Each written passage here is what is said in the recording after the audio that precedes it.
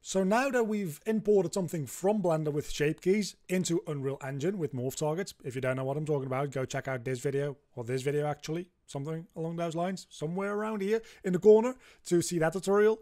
We're going to import that into Unreal. So a while ago I made this little model over here, and this is the perfect example because it's got a number of different shape keys applied to it. It's got the bases, the mouth, and the mouth animation does the follow-in, as you can see. That's just the action animation. And then it has a bunch of shape keys which just deform it a little bit in that direction, a little bit in that direction. If you don't know about how to make shape keys, I already did cover that. I covered how to import them into the Unreal Engine, so that's what we're going to be doing right now.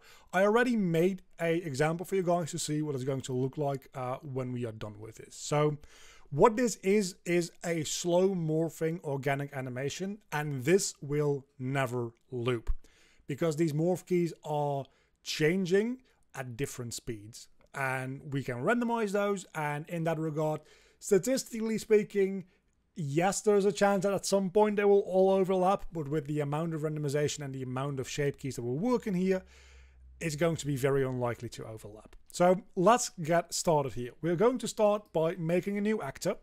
Now that we've made our new actor, we're going to add a skeletal mesh to it, and that skeletal mesh will set to the morph target applied mesh that we just imported. Then going over into the event graph, we can, for the purpose of this video, if your actor needs these events, you can always add them in back later. We only need the event begin play. You can delete the other two. Because we're going to make a new custom event, and we're going to call that timeline 1. You can call it whatever you want, but just for purposes of it being easily understandable, just call it timeline 1. And from that, we're going to add a timeline. Who would have thought, right? It's called timeline 0. So actually, let's go back here, F2 to change the name and call this timeline 0 just to have things be consistent. And when we open that timeline by double clicking it, we can add a track. So adding a track will allow us to choose from a number of different tracks. We're going to need a float track here. And before you do anything else, before you forget, toggle use last keyframe, because usually the length will be put in here. I like to just use last keyframe. That way, the moment the timeline reaches the last keyframe in the timeline, it just acts as if that's the end of the timeline, which is great. We're going to right click and add a key to curve float. And we're going to put that on time point 0, and the value is going to actually be -0.5. And that will become apparent really soon as to why. You add a second one, you're going to add that into time 1 and value 0.5. Why do I go -0.5 to +0.5 here? Well, if we go back to our morph keys here, you will see that the basic unmorphed mesh is a value of 0. That goes all the way up to a value of 1 or all the way down to a value of -1. Now, it depends on how you made your shape keys in Blender. Because if you exaggerated them a little bit, like I did, you probably don't want to go exactly to either end of that spectrum. So what I end up doing is still having a window of a value of a total of 1, -0.5 to +0.5. I will cycle between those two. You could, if you wanted to, and you made your model that way, even make a timeline that goes from -1 to +1. You can really do whatever you want with these. So do be creative with this, but for the time being, we're going to stick with -0.5 to +0.5. Back in the event graph, we need to do something with that data. So we're going to drag out this skeletal mesh while holding control so we can drop it in as a variable. And we're going to drag off that and set morph target. Now, the new track we made, new track 0, you can name it whatever you want. We probably should. I'm not going to. We will hook up into the value of the set morph target. And that will be the updates pin of the timeline. Now, this really already does what we needed to do. If I go into the game right now and I spawn in, I obviously do need to have the timeline 0 event at begin play, but it will do this movement once. It's very important that we cycle it though. So how do we do that? Well, once we finish, we again run timeline 0. We can't just hook it up into play every single time, because after one time it's not going to cycle back, it's going to be cutting, it's not going to be playing from the start, it's going to be doing all sorts of weird things. So what we do coming off of timeline 0 is we add a flip-flop. A flip-flop is a node which will allow you to, first time we come through here, it will do whatever we get from A, which is play from start.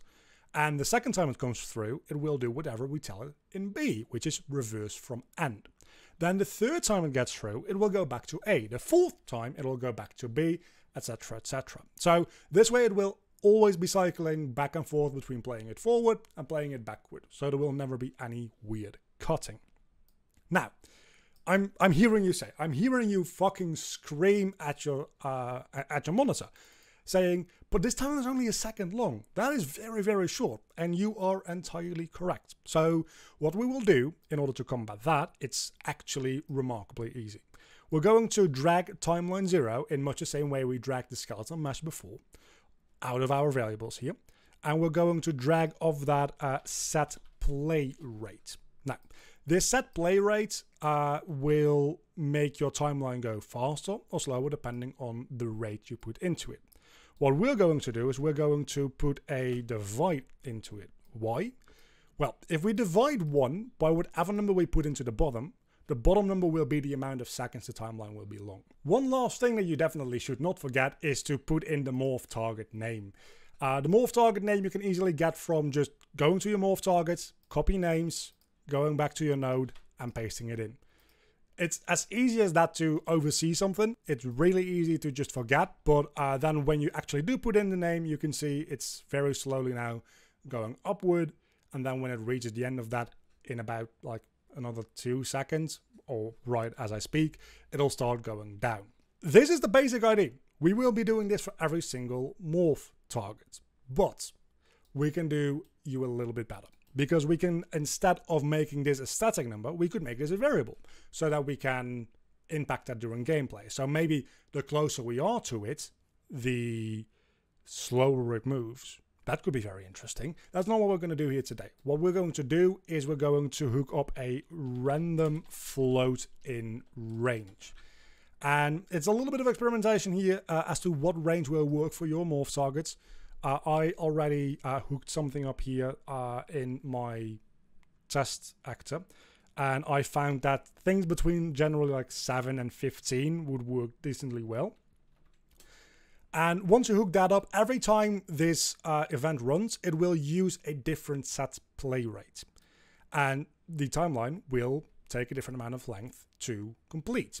Now, that's the basic idea. If you multiply that by all the shape keys we have, you get something a little like this, where every single one of these random ranges and float is even different. So every single timeline, every single time it runs, is going to have a random duration between 2 different numbers. The universe will probably die out before any of these actors will actually like do a loop and have a overlapping point where they all start their animation at the exact same time over again.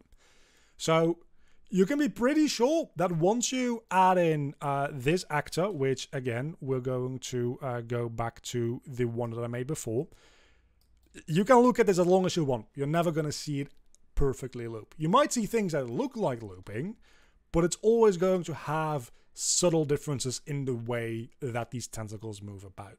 If you enjoyed this video, do not forget to leave a like and subscribe to the channel for more of this content. Do let me know, what should I talk about next? There's so many things in game development that we can talk about. So do let me know what you want to hear me talk about. Until the next time, I'll see you all back then. Bye.